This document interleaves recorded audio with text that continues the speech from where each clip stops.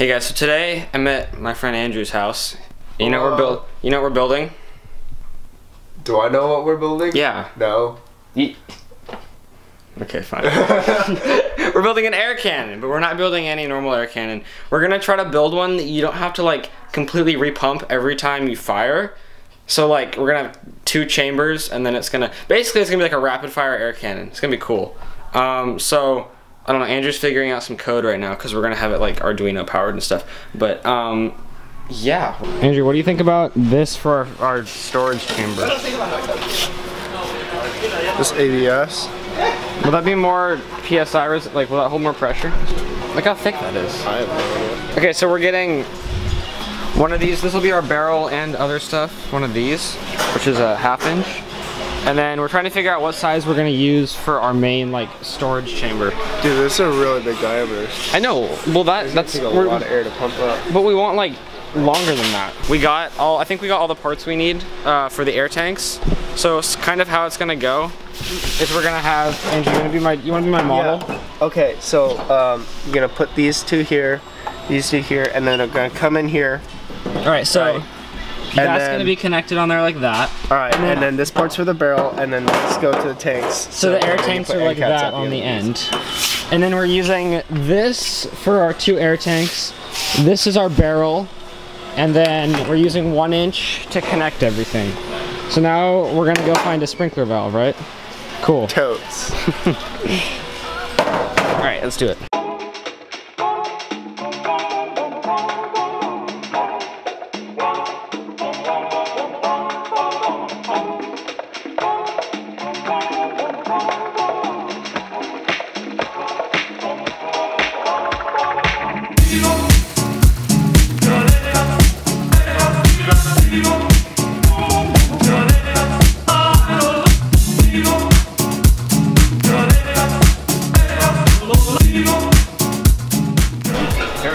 Okay, so this $14 piece right here is probably what we're gonna have to use for the this is the same thing on my air cannon, right? So this is probably what we're gonna use for the main valve. So this is the main valve. So what do we have to replace? You say we have to replace something on that. What? Oh, we have to. So we're gonna epoxy this closed, right? Yeah, and then we're gonna have to drill a hole. Okay. In the top. Can we use one of these for the fill valve as is? We can try. Okay. What we'd actually want to do instead, because this right here is 1/2 inch, it would be a lot easier to use. So this is 3/4 inch. 3/4. Or, yeah, same thing. 3/4. Like candy, Gavin. How are we looking? Do you think we got everything? I don't know. We're about to find out. We got all of our couplers and stuff. Well, I don't know.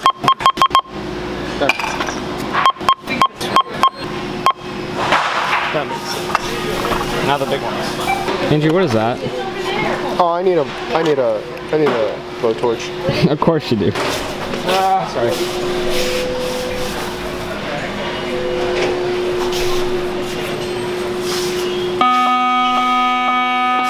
Is this us?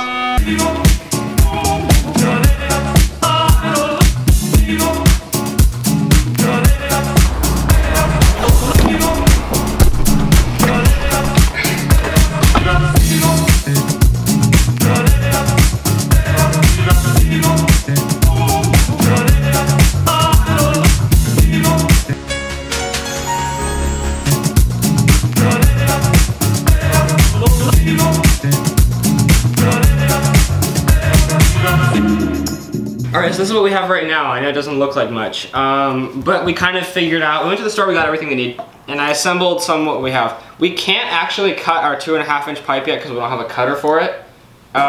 So we did everything we can with this. So this is our main, this is like the main coupler between the our main storage tanks and our firing chamber. So we're gonna have 2-inch pipes coming out of here, and then they go through this manifold. I think it's called a manifold, right?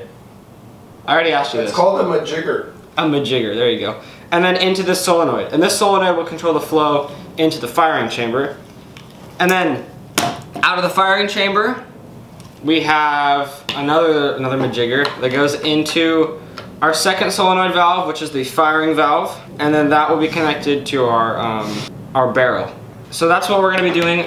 So once we get everything connected together, we're gonna be wiring up the solenoids to a trigger with an Arduino. And hopefully we can get some like semi-automatic firing action. I'm excited about this. We could even work in automatic mode, right? Sure. I have an empty water bottle.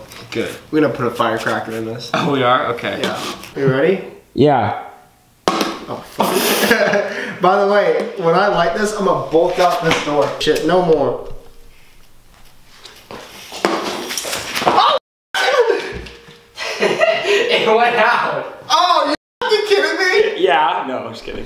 It did go out. It's definitely not still lit. Bam! Oh, it melted. Tip that Yeah, there's like smoke in it. Alright, so thank you guys for watching part 1. I don't know when part 2 is gonna happen. Well, for you guys, I don't know when it'll be. Someday. Someday. Yeah, so we have pretty much everything done. We have to glue it, we have to cut it. It doesn't look like much is done, but actually we finished most of it. So, thanks for watching. And put it together. Yeah, exactly, we have to put it together. So, look out for part 2 coming soon. I don't know when. Alright. Bye!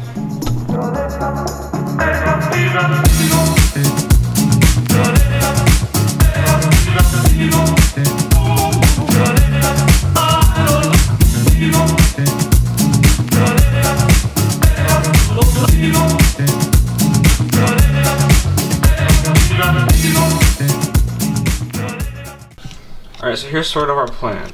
We're gonna have a main pressure chamber down here, right? And then we're gonna have a solenoid here and a solenoid here.